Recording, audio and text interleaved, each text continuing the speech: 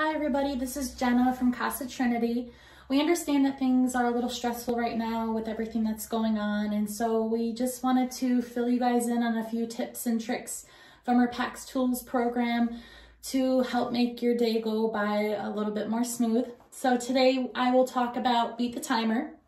And Beat the Timer is really great because it really helps young people to focus and stay on track and stay motivated to complete any activity or task that they might be given.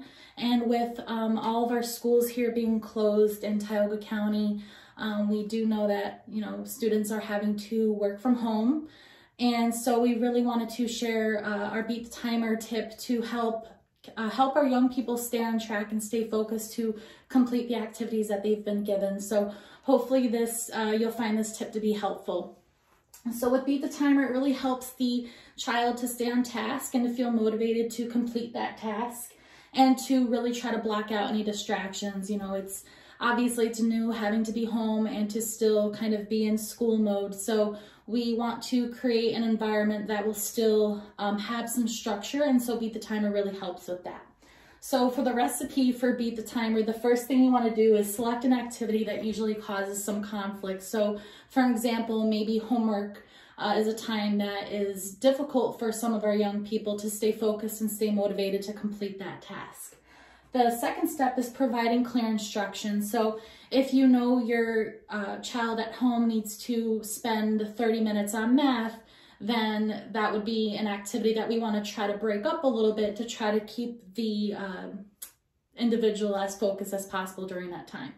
So you want to provide clear instructions. So if we are looking at a 30-minute time period for math, maybe we can break it up into 3 10-minute time spans. So you would give clear instructions. We're going to spend 10 minutes on math, and I'm going to time you and see if we can beat the timer. And then after they would spend the 10 minutes on their math, maybe they could have a little break before they get into their next 10-minute time span for math.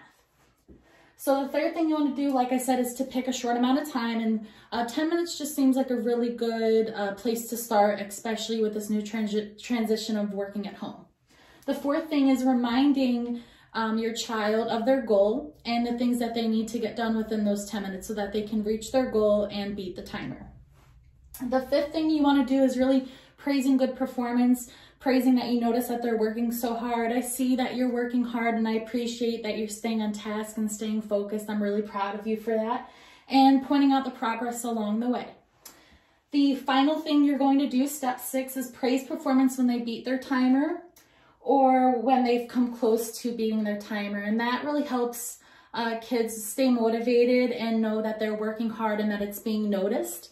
Other than doing homework, I think Beat the Timer is really great for chores. It could also be used for an example, cleaning our room. So I don't know if any of you have found yourself in this position where maybe you tell your child, I really would like to see your room clean, and I'm gonna give you 30 minutes to do that. Maybe 10 minutes passes by, you go upstairs to check up and monitor how far they've come, and you notice that they've given up or they're just lacking motivation in getting it done. And what PAX Tools research has found is that sometimes we're just giving too much time for a task that needs to be done.